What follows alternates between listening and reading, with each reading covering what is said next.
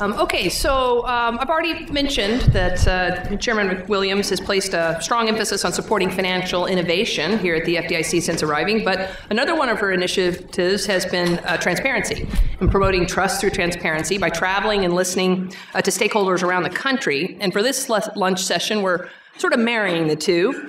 She's agreed to come back and spend half an hour with us discussing questions that you all provided to us in advance. We received many great questions reflecting a diverse set of issues, so she's going to address sort of the 5 themes that come through most frequently.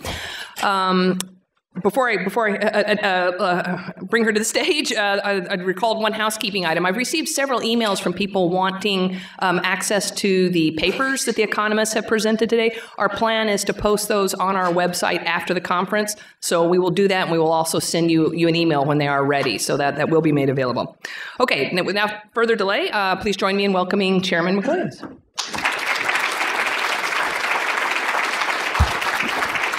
So this is what happens when all of the good speakers get to speak before lunch and after lunch, and you're stuck with the chairman at lunch. So we have collected, I basically asked the staff, I said, you know what, we always tell others what to do, and we always go through the formal public and notice comment process and request for information to solicit feedback from people about how we should be looking at things. And I said, this conference is our opportunity to actually solicit questions from the audience and see if we can provide some answers or at least engage. So we have collected the questions that have come to us before the conference. We grouped them in 5 categories, and I'm supposed to do the David Letterman 5, 4, 3, 2, and then we decided, that's too cool for a regulatory agency. So we're going to go the old-fashioned ways. I have the cards here with the questions, and if we have enough time at the end, we'll take questions live from the audience as well. And so one of the questions we got, and this is where I go, number 1. Okay, number 1, the rise of, it's on that screen, the rise of fintechs. How has the rise of fintech affected competition for financial services and among banks? And I'll give you an example. When I took this job, I said, you know what, I really should get the community banking experience. So I drove about an hour out from DC. I'm not going to tell you in which direction. There are 2 directions from DC.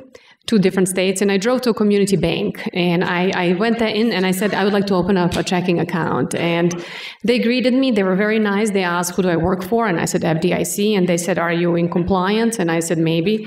And they said, what do you do for the FDIC? And I said, I'm an attorney. So what does that mean? And I said, well, I look at regulations. Okay. And then they gave me my checking account card, and they said, your debit card will be mailed to you. And then they took a piece of paper, they typed it up and laminated the card and gave me the card. And I remember looking, last time I looked at the laminated card was a Blockbuster card. And so I thought, as I was driving back for an hour, and it took about an hour and 20 minutes on the way back to DC, as I was driving back, I was thinking, how do community banks compete with fintechs and technology and the development of technology and the investment in technology they need to compete? And the FDIC did a community banking study and survey back in 2012, and there were some updates in 2015 about the economies of scale and how it's very difficult for community banks to compete, especially when it comes to the investment in technology and keeping up with the regulatory landscape. So the main component of the competition that we're seeing between fintechs and banks, and then among fintechs, banks, and non-banks, is consumer experience, right? We have come to the point where people are very, very much so not patient, right? You apply for something and you expect it to appear, and I remember I was filing my taxes, and you have to input a code in order for you to be able to file electronically, and they send you the code, and literally in the span of I think it was a nanosecond, I was like, where is my code? And of course it came, and it was all 20 seconds.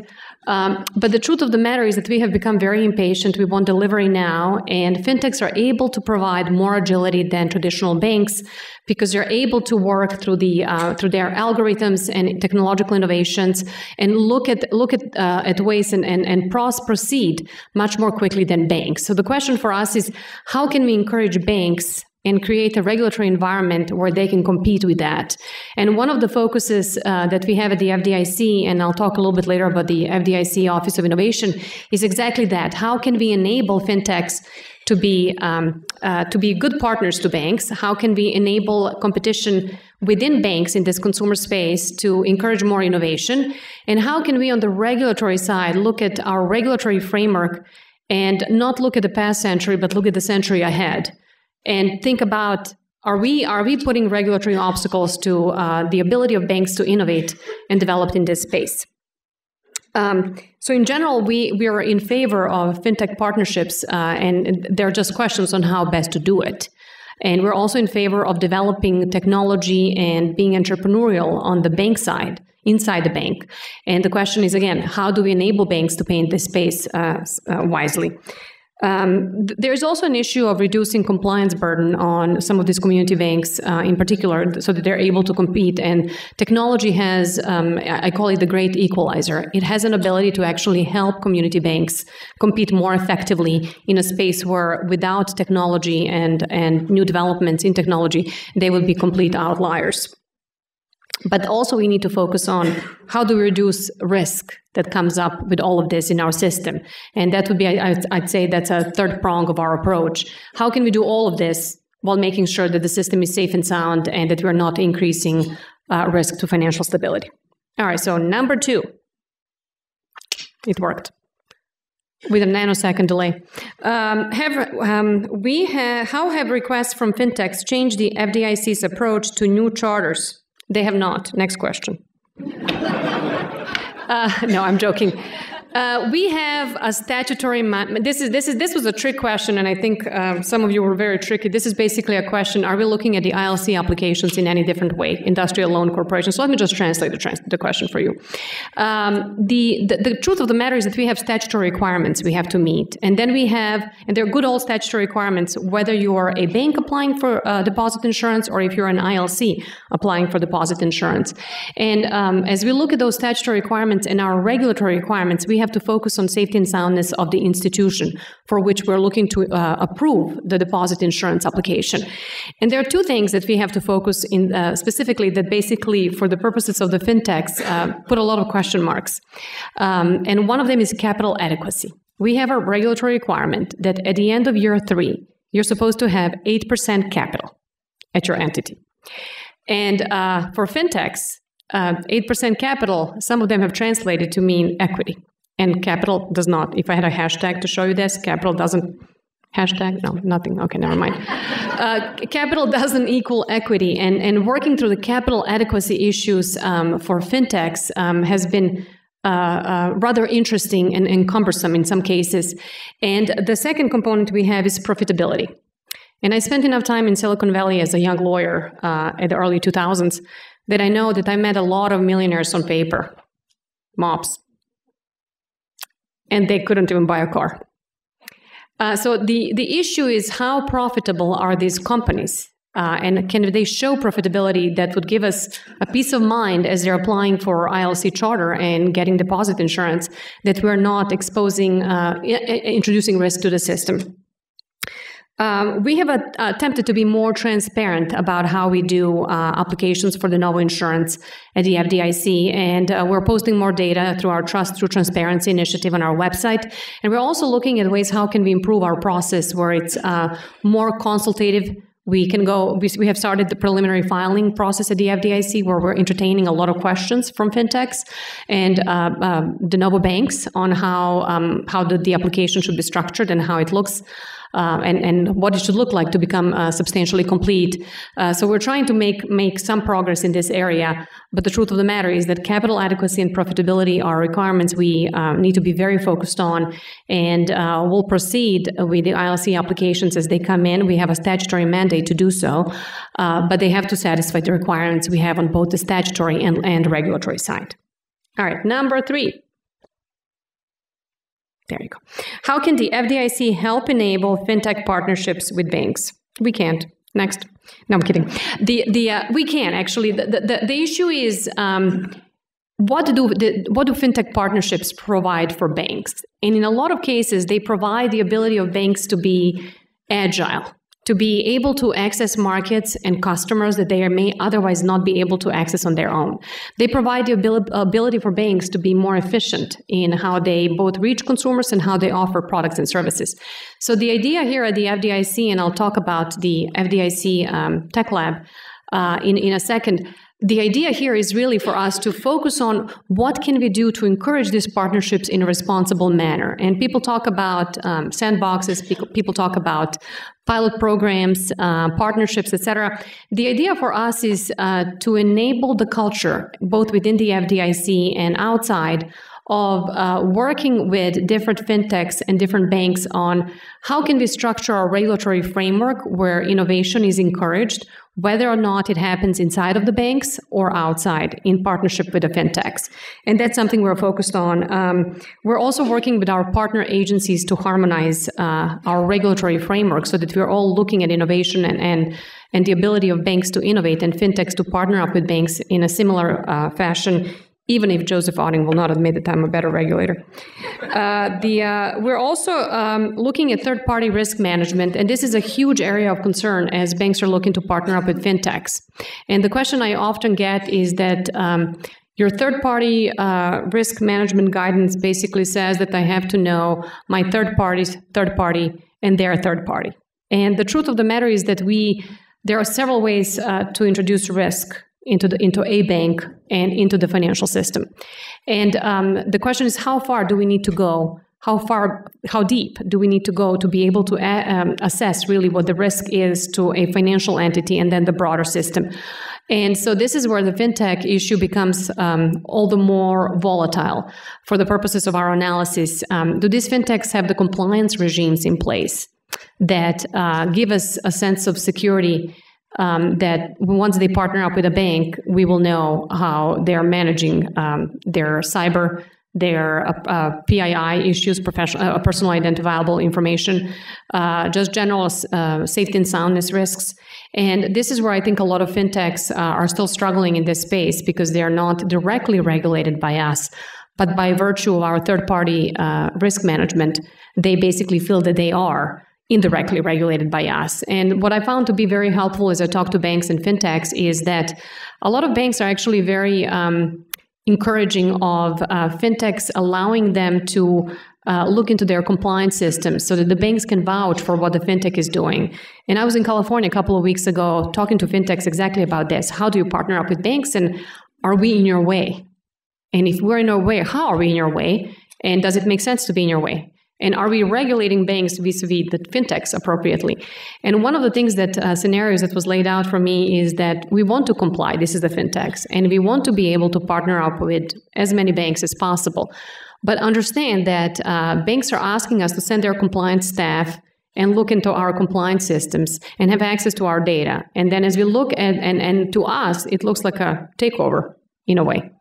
And so finding that balance where the banks are encouraging fintechs to have the structure in place where we, the regulator, will look at the bank and the third party and say, okay, everything is good, check the box, and yet not providing instability in the system by feeling that the fintech is being taken over by banks' compliance staff, or that its data or trade secrets or business models are being exposed, is something that we're actually struggling to find the right balance for. Next question, number 4, is how will the availability of data change banking? And so I joke at the FDIC, the data is the new capital. But every time I say that joke, my capital markets team looks at me and I think they're trying to figure out what Basel III risk weighting they should assign to this new form of capital. That is a joke. But that phrase, I feel, captures the importance of data. And data truly is the new, is the new currency. If you have data, if you have access to data, you can change the world. And that's something that's not lost on the FDIC, right? We get into the issues of open banking. I get asked quite often about open banking in the UK and whether or not that's the right approach here in the United States. I believe some of that would require legislative changes, and I wouldn't say that I'm inept in saying what those are, but I certainly shouldn't wade in those territories. From a regulatory perspective, though, we need to take a look and see how is this data being shared, what are the consumer privacy concerns, and what are the competitive and anti-competitive landscapes that we are encountering as we look at who owns data, how should the data be served, and who should it be available, and under what circumstances. And if you really think about it, if you made all of the data available to everyone, you would have a tremendous amount of competition, which would drive the cost down and produce probably more efficiencies in the system, but you would increase risk of cyber security incidents and privacy theft. And so the question for the regulators is, you want to encourage innovation, you want to encourage competition, entrepreneurship, a good thing. But how do you balance all of that with basic safety and soundness and risks to the financial stability and consumer protection laws and regulations that we have on the books? And that's something that we'll be exploring at the FDIC in the months to come. So I think there's a subset of this question, which was also focused on what is the FDIC? How much data does the FDIC have? We have more data than would fit this building. And one of the purposes behind our Trust Through Transparency initiative, and I'm hoping that you all crash the website today. My IT people are probably saying, please don't. Going to our Trust Through Transparency website to see all of the types of data we have put out, and we're constantly updating and offering more for folks to take a look at, and it's a part of our both transparency and accountability initiative at the FDIC. We have a lot of data, and we use them for supervision. We use them for consumer research. We use them for general research. We have tons of failed bank data, which we're looking to make accessible to researchers in the coming months. And really, whatever data we can make available to the public at the FDIC, we would like to make efforts to make it publicly available as much as we are allowed to under the privacy laws and the confidential supervisory information concerns we have. But the truth of the matter is that if we make this data available from the FDIC side, that perhaps the researchers and folks in this room and outside are going to be able to take a look at how the agency is doing things and utilize that data to help us be better. And I'm hoping that the private companies will realize there is benefit in making more data publicly available than not. So we're hoping to lead by example as much as we can at the FDIC. And number 5, why is the FDIC the best regulatory agency in town? Never mind. What role will the FDIC Tech Lab have? So if you, hopefully when you went to our website to register for the conference, you got some snippet someplace on the website about this lab we're trying to create. And let me just be very frank. Most of the agencies are creating some form of a lab, some form of this tech corner lab, sandbox, call it what you want. And the easiest thing for us would have been just to say, hey, we have a lab, let's call it whatever we're going to call it, put a person on top of it, and we're good to go. And that's not what we're trying to do at the FDIC. What we're trying to do is basically create a disruptor in the regulatory world.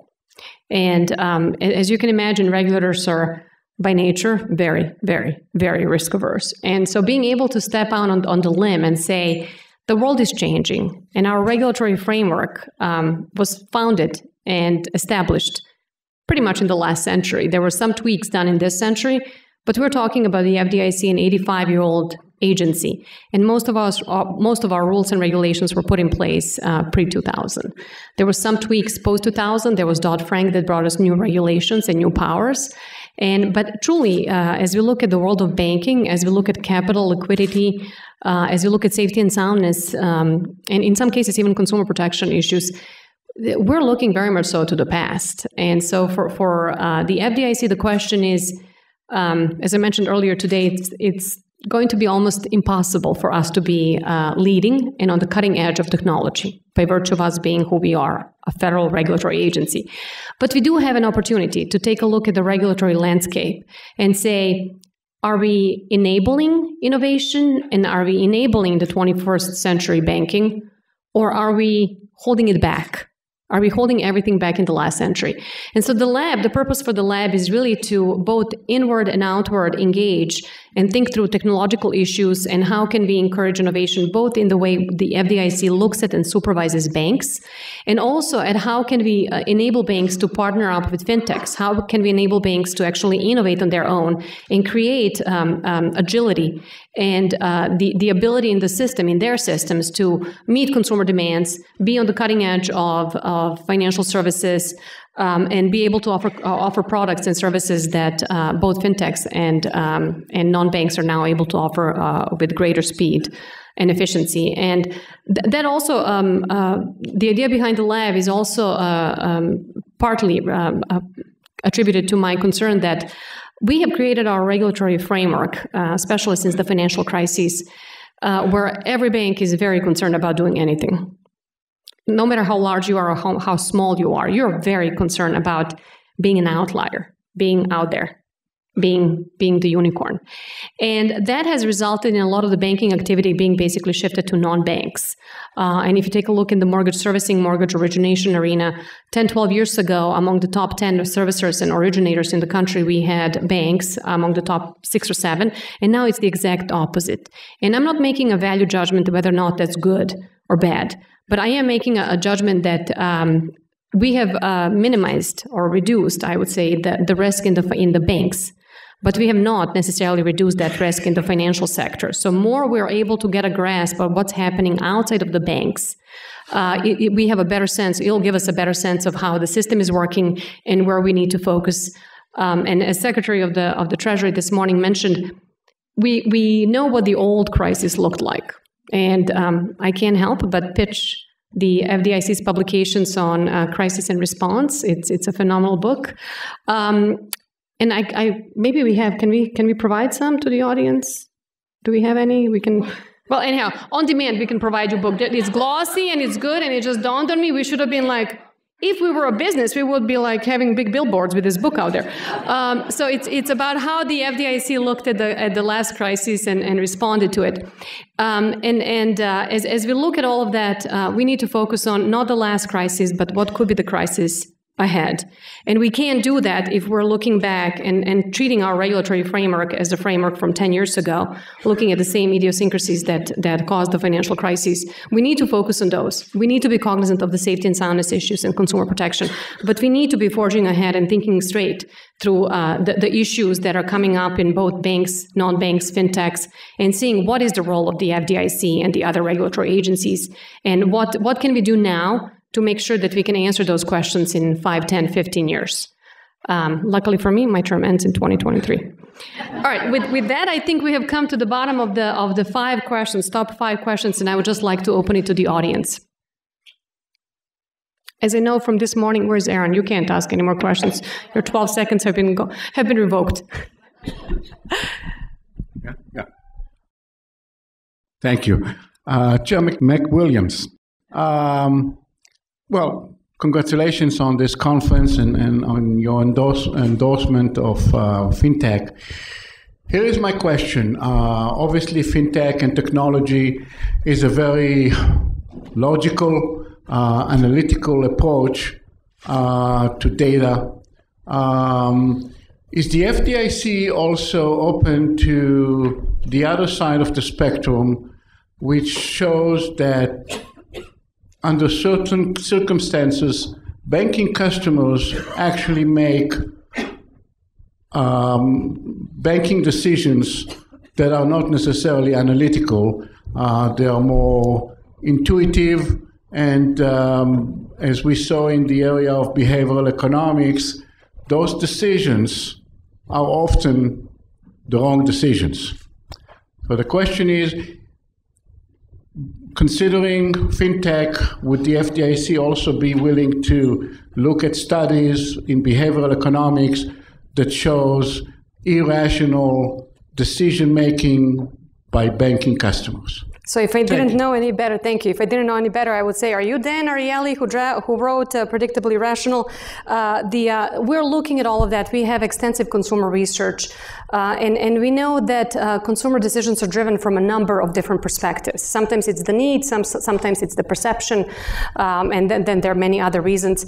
But we need to be, as an agency, open to considering different ways of how consumers are approaching these products, and how they're going to look at what the banks and the fintechs and the non-banks are going to offer to them. And then also we need to get a little bit of a sense of even more so than we do now, as to when they make those decisions, even if they're not perfectly rational decisions, how does their decision-making affect the ability of the companies to offer products and think through kind of a greater systemic risk type of issues. You don't want everybody going to choose a consumer product just because it has the lowest rate or it makes the most sense at that time if the product is really risky.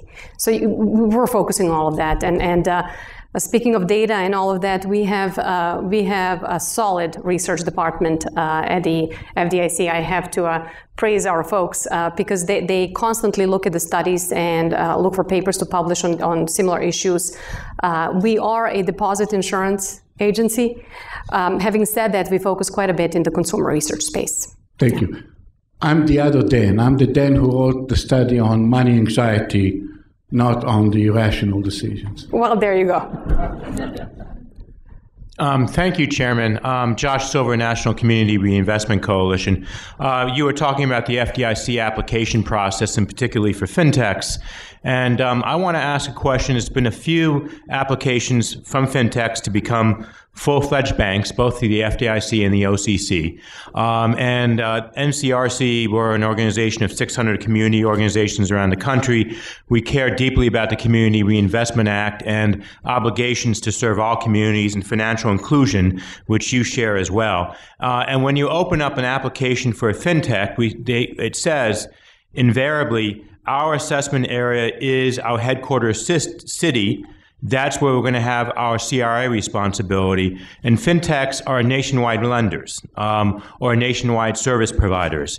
And you cannot appreciate how frustrating that is for CRA advocates that my responsibility is only going to be in my headquarters city. You're undergoing a CRA reform process with the fellow regulators, and assessment areas is one of the items on the table for discussion and for reform. Do you have any thoughts for us today about how we can choose states and metro areas and rural areas that the fintechs should indicate a responsibility for in their application? It's a great question, and as you mentioned, the CRA is going through the rulemaking process right now, so we have been careful not to comment on the specifics until the three regulatory agencies actually have something on paper that reflects a proposal. But I can talk generally about how we're looking at, frankly, digital banking channels. And now you have banks that are very much so just digital, or you have banks that have more digital presence than on-the-ground presence in terms of their branches. And the question becomes, what is their footprint? Right, and who are their communities? And it's something that I spoke about the importance of branches in the past. Branches still serve a purpose. The question is, what purpose and how can that be allocated appropriately for the purposes of the CRA as we move forward with modernization. With respect to the fintechs. I don't know that we have approved applications necessarily thus far where those concerns have not been addressed. And we certainly work with the fintechs as they approach us about, hey, we're thinking about de novo bank or acquiring a bank or a national charter or an ILC charter. We certainly tell them to focus on exactly how you're going to meet community needs. And I can tell you that I personally have had discussions with different people coming through my office about, hey, we're thinking about all of these different charters and options for our entity. And I said, hey, whichever one you pick, just remember this, you will have to figure out how to serve your communities, and you'll have to be able to satisfy that requirement on your application to get approved to the extent that you come for deposit insurance to the FDIC. Okay. Thank you. Thank you.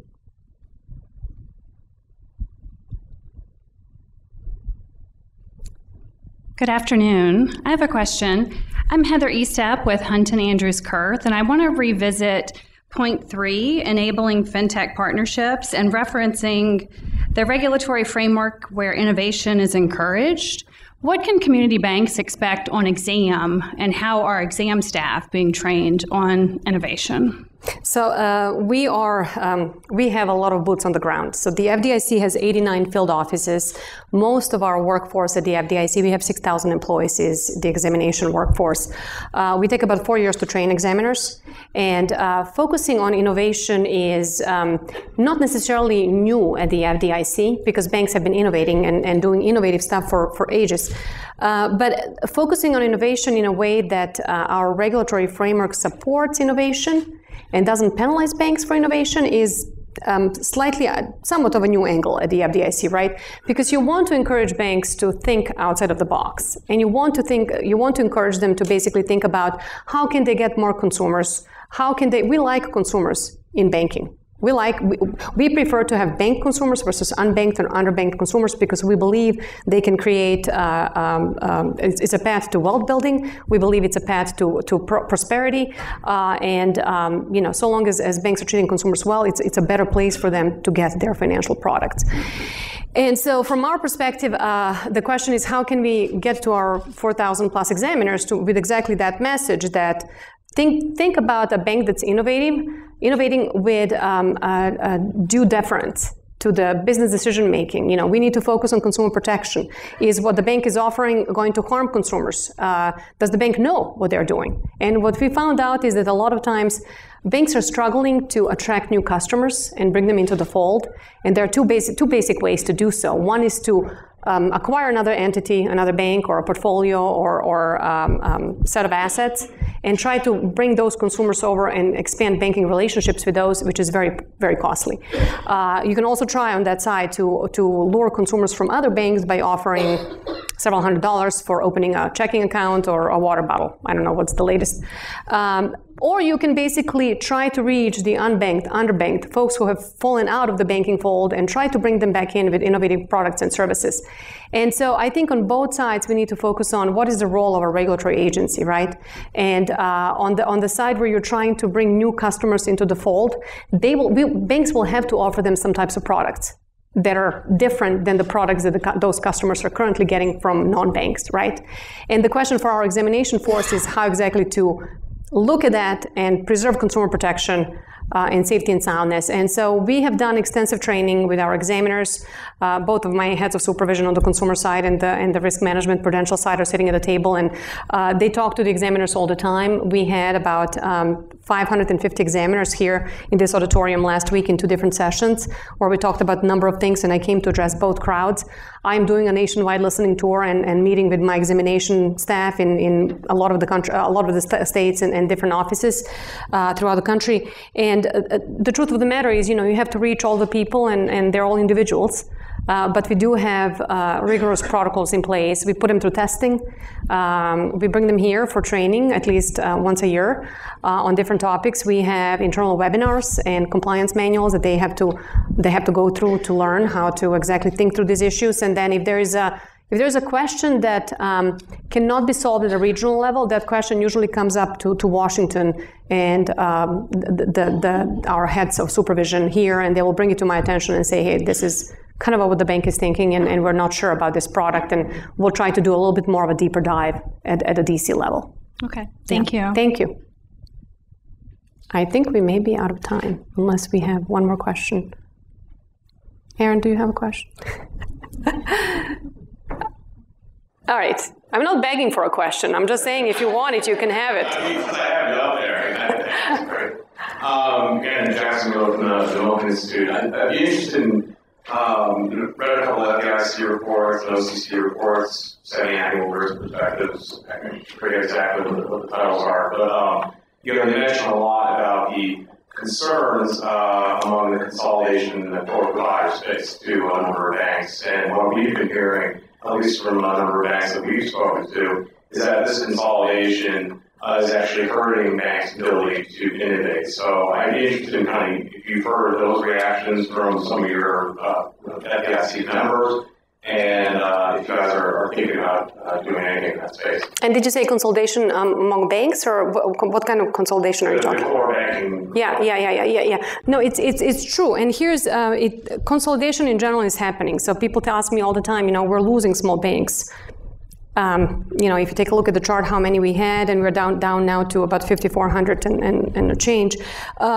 Consolidation is happening both at the banks and the core processors, and I think this is where you have some of the fintechs stepping in and taking advantage of that consolidation. And for us, from the regulatory side, we know the core processors, the main core processors rather well. We examine them in some form. And now we need to be open to actually allowing new entrants into the marketplace and just adjusting our regulatory framework to better be able to understand the new entrants and encourage innovation and competition in that space. Because I think in the end, small banks can benefit from more competition in that space as well. Yeah, thank you. All right, well, I will let you go to the better part of the conference in my presentation here today. And thank you, truly thank you all for being here. This has been a phenomenal feedback from the public, and both on the regulatory side and outside here. And it's a pleasure to have you here, and thank you for coming very much. Thank you.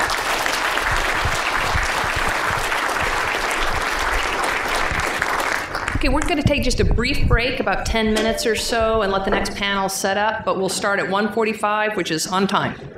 So just stretch your legs and come back soon.